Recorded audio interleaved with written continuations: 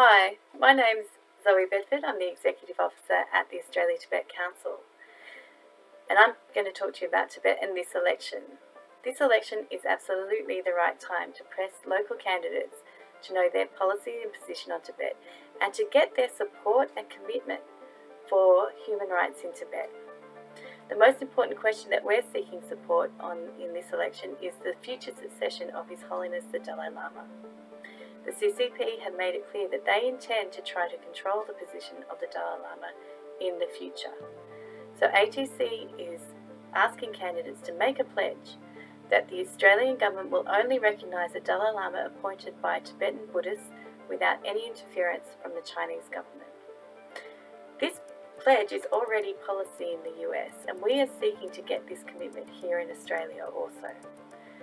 So ask your local candidates. We have a pledge that you can print out from our website and take to them to sign at atc.org.au. We're collecting these pledges and from candidates across Australia. We'll be publishing the ones who do sign on to our pledge on our website, so you can know as a voter which candidates are going to make a real difference for Tibet going forward. ATC's best chance for getting meaningful action on Tibet in the future is to get as many candidates as possible to know that Tibet is a real issue for Australians in their electorates, and to make this pledge and commitment for human rights in Tibet going forward. Thank you for your support, and this election, let's make Tibet count.